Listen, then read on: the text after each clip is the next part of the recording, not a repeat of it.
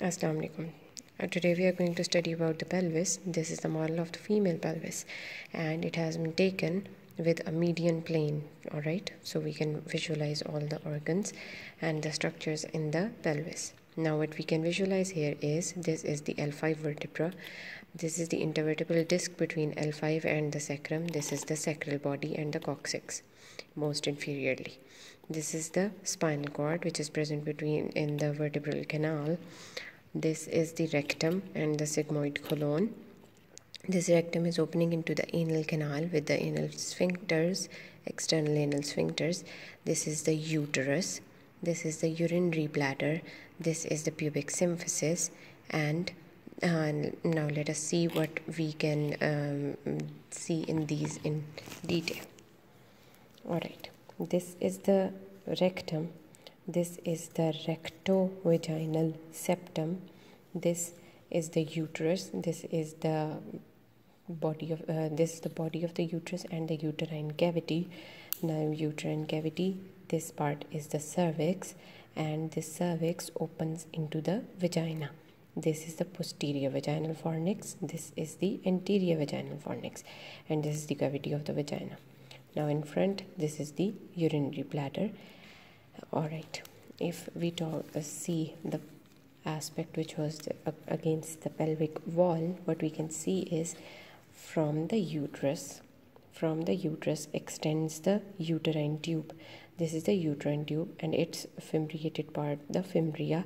This is the ovary which is in a cystic form present in this model. Alright, this is going to be the round ligament of the uterus. This is the broad ligament. Alright, these are the ovarian vessels, the ovarian artery and the ovarian vein. These are the uterine vessels, the uterine artery and the uterine vein. These uterine vessels cross superiorly on the ureters. So we say that the water is under the bridge, that is, the bridge is formed by the uterine vessels, and this is the ureter. This ureter is opening onto the urinary bladder. So these are the things that we can see on the pelvic surface of these structures.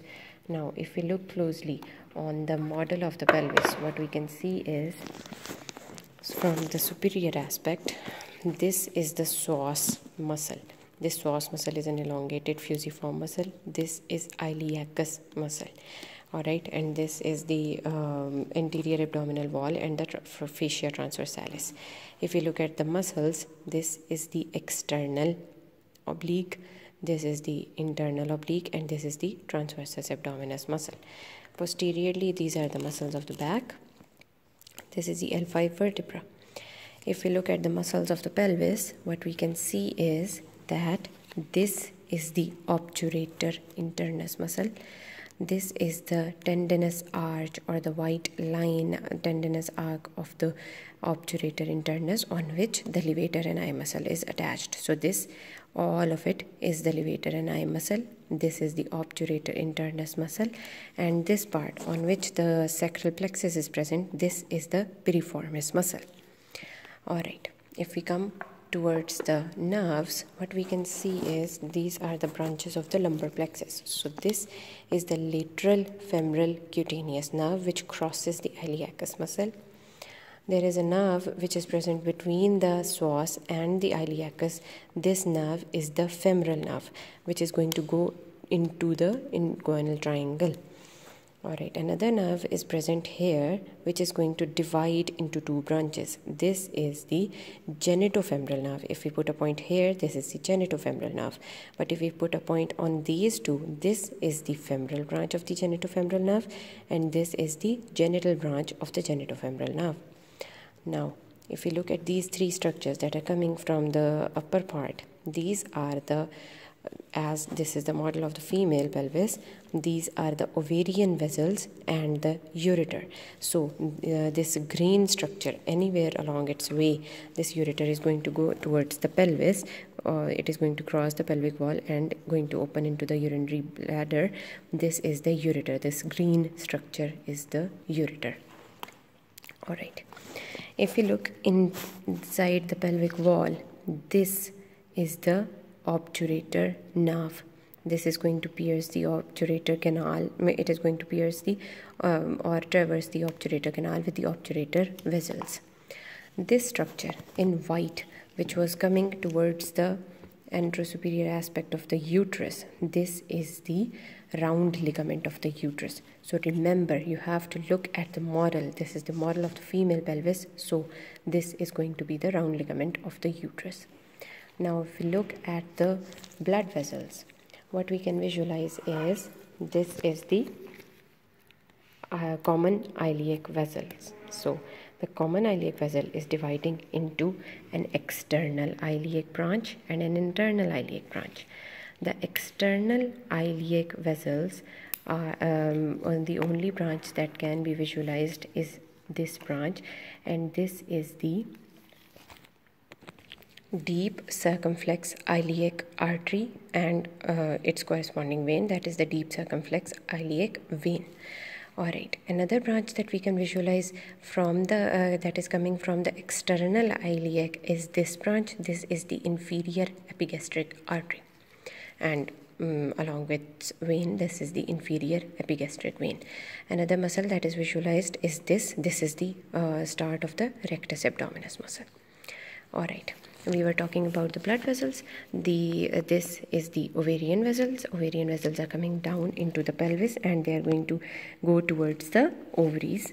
That is here. They are going to go towards the ovaries and going to supply the ovaries and the distal end of the uterine tube. After that, we said that this is the common iliac. Common iliac is dividing into an external iliac and internal iliac branches. The external iliac is giving two branches. This is the inferior epigastric artery and this is the deep circumflex iliac artery. If we look at the branches of the internal iliac inside the pelvis, the first artery that we can see is this one. This is moving towards the anterior abdominal wall. This artery is the umbilical artery. This umbilical artery, in the distal part of its course, it becomes the median umbilical ligament. It gets obliterated and forms a fold of peritoneum that is called the medial umbilical ligament. This is the superior vesical artery. Alright, so what we said was the first branch is the umbilical artery. This umbilical artery in its distal part becomes obliterated and is called the obliterated umbilical artery, and it forms the fold which is called the medial umbilical ligament. This is the superior vesical artery. The second artery is obturator artery, as we can see that it is entering into the obturator internus and it is going to go towards the obturator canal. This was the ureter, which is a green structure. After that, this is the uterine artery, which is present only in the females. After that, there are two branches, the middle rectal and the inferior vesical arteries. These inferior vesicles and middle rectal can be direct branches of the internal potential internal iliac, or they can be the from a single branch, and after that they divide into this inferior vesicle and the middle rectal artery. The last branch that can be visualized, this is the internal pudendal artery. All of these were the branches of the anterior division of the internal iliac artery. From the posterior division, we can see this artery that is moving along the vertebral column. This is the iliolumbar artery. This, which is moving on the sacral plexus, this is the lateral sacral artery, and the artery that is moving into the greater sciatic foramen above the piriformis, this is the superior gluteal artery.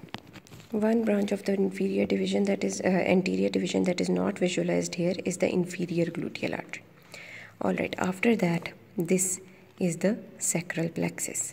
If we look inferiorly, what we can see here is that this is the anal canal, this is the pectineal line, these are the anal valves that are present above the pectineal line. This is the anal canal below the pectineal line. These are the external anal sphincters. This is the vaginal opening, this is the urethra, and this is the venous supply along the urethra. So these are the structures that we can visualize in the female pelvis.